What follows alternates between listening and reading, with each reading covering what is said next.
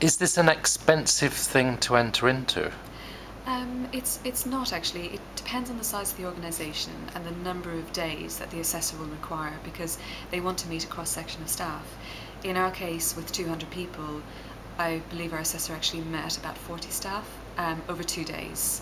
And that's done either one-to-one meetings, obviously with senior management is one-to-one meetings, some focus groups, so it really does depend, and there's also a lot of one-to-one meetings with staff as well.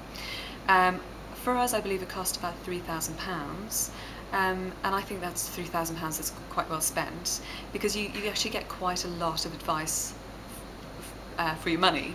So you get the assessment, you get the findings report, which is very, very detailed. At the end of each finding, you'll actually get a list of recommendations if there are areas where you can improve. Your assessor will actually come back in and they will speak to you and go through the report with you in case you have any questions. And then you will get the help of your assessor to put together an action plan so you can work towards continuous improvement. So I really do believe it's worth the cost.